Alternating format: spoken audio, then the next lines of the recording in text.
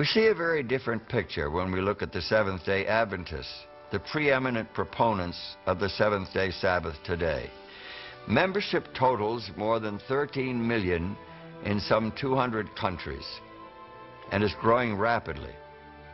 Although their theology is firmly rooted in the Protestant tradition, Seventh-day Adventists have been a special target of criticism because of their uncompromising commitment to the Bible's Sabbath, a commitment that some opponents see as a denial of the Christian's freedom in Christ.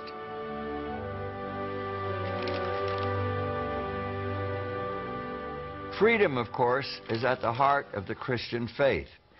There are some who charge that keeping the seventh-day Sabbath is a rejection of Christian freedom. They say that Sabbath keeping is legalism, an attempt to earn salvation by obedience. But is true Sabbath keeping really legalism? God instituted the Sabbath at creation, before sin. Was it legalism then? If it wasn't legalism then, what inherently makes it legalistic now? When God gave them the manna for 40 years in the wilderness, the manna didn't fall on the Sabbath. Was that legalism? When God gave them the 10 Commandments, were all 10 of the commandments legalistic? Was God binding them to a legalistic code? No, he wasn't. Obedience is not legalism. Obedience can be an expression of our response in love and gratitude to God for his grace and salvation. Now, most Christian theologians agree that salvation is based on God's promises, his covenant, rather than on a person's behavior. Therefore, they insist that keeping Sabbath in obedience to the commandment is not necessary. Seventh-day Adventists agree that salvation comes only on the basis of God's promises, but they see the Sabbath as an important part of man's relationship with God. Throughout Scripture, the covenant is presented as an experience of resting in God. God wants people to rely upon him, and he gives them the provisions that he's given them in the covenant so they can have this rest and security in God.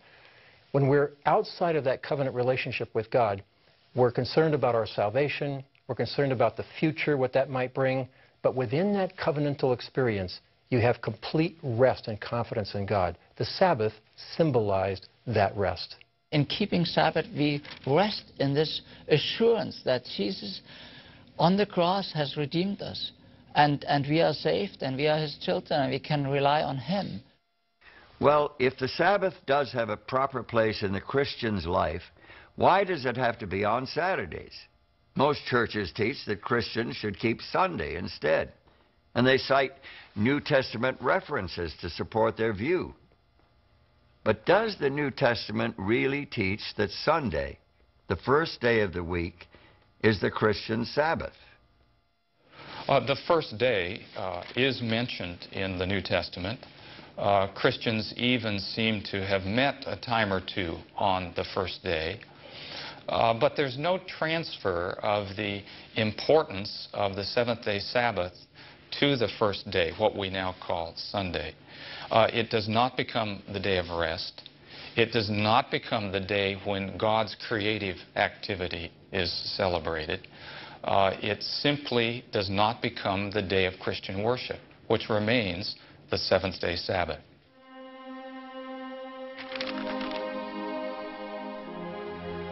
But here is another consideration that is often overlooked: the place of the Sabbath in Bible prophecy, particularly the prophetic book of Revelation, also known as the Apocalypse.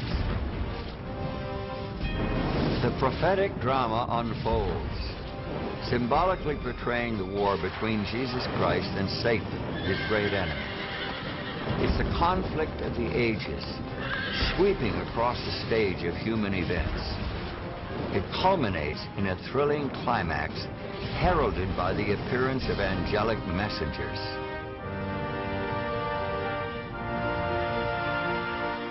And I saw another angel fly in the midst of heaven, having the everlasting gospel to preach unto them that dwell on the earth, saying with a loud voice, Fear God, and give glory to him, for the hour of his judgment is come. and worship him that made heaven and earth and the sea and the fountains of waters. In the context of the closing scenes and phases of this drama, with the hour of the judgment having come, earth dwellers are to worship God. And then God is described. Using the language of the fourth commandment, God is described as the one who created all things.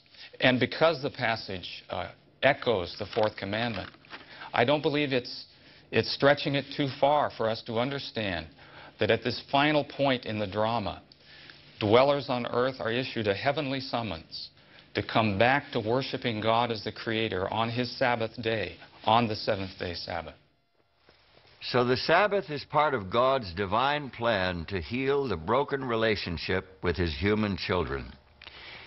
Even in a world where life's true purpose and meaning have been almost forgotten, where faith languishes in the rubble of infidelity, even in such a world as this, the Sabbath continues to signal God's call to the human soul. The lost pages of history have revealed the amazing story of this almost forgotten day, the seventh-day Sabbath, the biblical day of holy rest and sacred worship. We've traced it from its origin in the biblical account of creation, where God established it to memorialize His creative work and define the weekly cycle. We've tracked it through the time of Jesus, whose ministry infused it with new meaning. And we've seen how it lived on despite the attempts to regulate it, bury it, or ban it. We've uncovered ancient evidence of the Sabbath in places as diverse as Ireland and Ethiopia, where it survived through ages of opposition and attack. We've seen it revived in the teachings of the early Anabaptists and the English Seventh-day men. We've seen it preserved in the face of persecution and martyrdom. We've seen it restored to worldwide attention as thousands upon thousands of Christians discover for themselves the place of the seventh-day Sabbath in a Bible-based religious experience.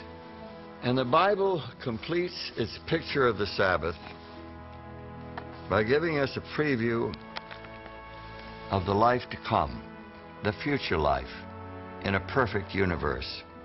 Listen to this.